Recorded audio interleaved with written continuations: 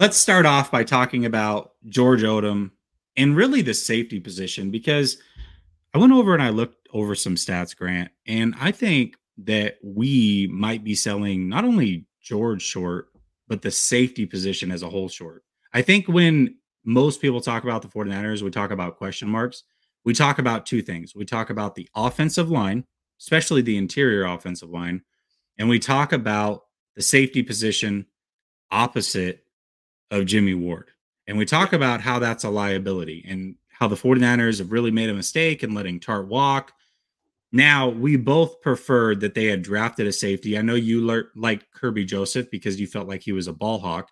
And I don't think Odom is necessarily that, but he is a little bit more ball hockey, I would say. I don't know if that's a word, but I'm going to run with I it. like Ball it. hockey. Ball hawkish. Ball hawkish. I like There it. we go. You're right. He's a little more ball hawkish than Jaquiski Tart is because Tart, I mean, the most interceptions he's ever had in a single season is one, right? And so if we look at it just last year, these were the stats. Tart had 727 snaps. Mm-hmm. Odom had 471. So 36% less snaps. Odom had an interception and Tart did not. Yeah. Odom had two passes defense and Tart only had one. That's crazy. Odom also forced one fumble, and Jaquiski Tart had zero forced fumbles. You want to know why they're getting rid of Jaquiski Tart? One pass defense in 14 games. That'll do it. And then the drop pick. That'll do it. Dude. He's a scapegoat. Yeah. But do you think that we've been selling Odom short potentially in this whole process based off of some of those numbers? In the sense that he's a legit contender to start this year, yeah. Do I think he's an upgrade over Jaquiski Tart?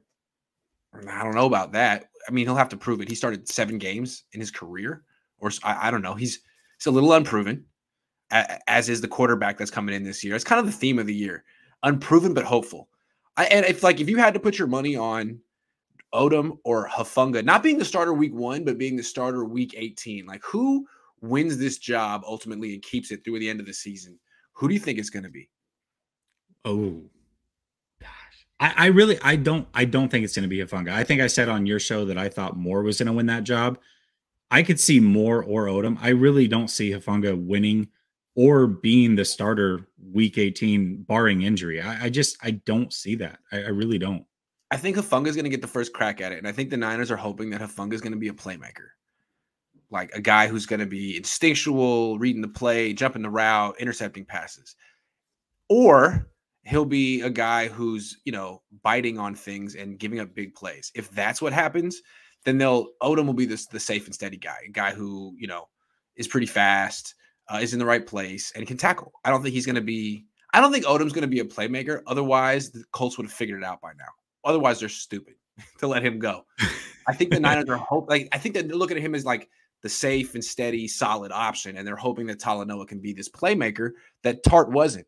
And I'm a little skeptical that Talanoa is going to be that playmaker, but at the same time, like he had some flashes as a rookie. I don't know. We'll see. Well, I don't know if this is a compliment, but Bay Area Baller says Hufanga is instinctual, which is what we hear a lot. I don't know if that's a good thing when you're also slow.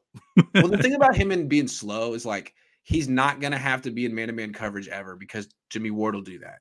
So, I mean, not ever, but like on third down, teams are going to try to single him up.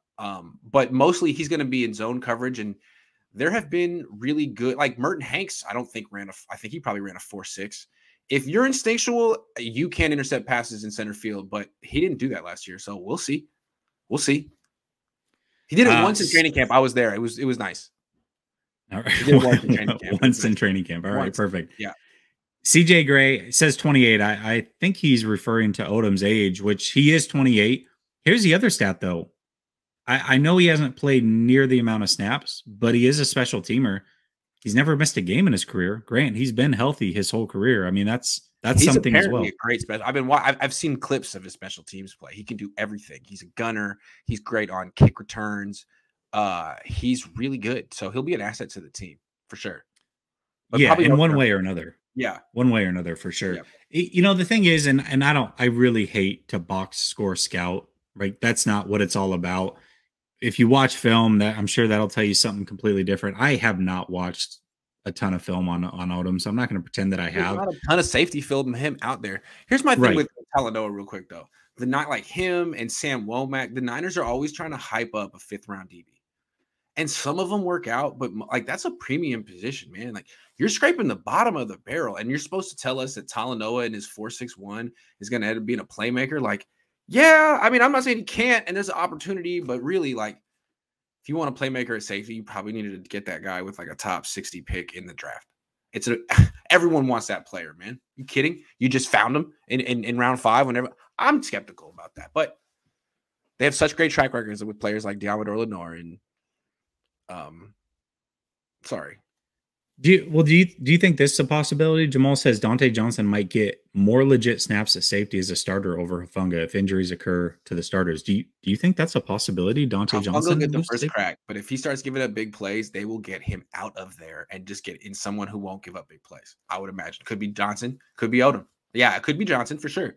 You know Hufanga's getting the first crack. For whatever reason, the Niners have shown much more outward confidence in him than Trey Lance. I can't explain that. I can't explain that. They love Talanoa. It's like, are you kidding? Troy Polamalu 2.0, bro. Did and not at all that, which is crazy. I mean, you're talking about a guy that ran 4.6 versus Polamalu was a legit 4.3 guy. Like we're talking about completely different athletes here. That's crazy. Yeah, man. I mean, if in today's offense, like these spread offenses, they'll just put 4 wide, go 4 verticals. Like that becomes man-to-man coverage real fast. I mean, everyone has to mark up at a certain point, and teams are going to do. I mean, Arizona's going to do that to Talanoa. They did it last year to Talanoa. They did it last year to Talanoa with Christian freaking Kirk.